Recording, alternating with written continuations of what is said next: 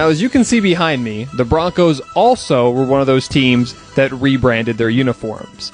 Honestly, I don't hate the uniforms, but they are probably the worst of all the teams that rebranded their unis. This is the first rebrand that the Broncos have done since 1997.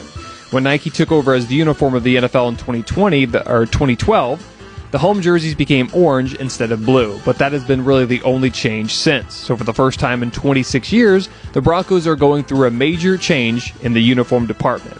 They added a new home look, away look, 2 alternates, and will also be bringing back their throwbacks. As you can see behind me, the Broncos added a new home look, away look, 2 alternates, and will be bringing back their throwback uniforms from the Orange Crush days, which they enjoyed a lot of success. According to the Broncos website, the throwback orange uniforms, as you can see behind me, will include the D helmet logo, which is actually below, I think.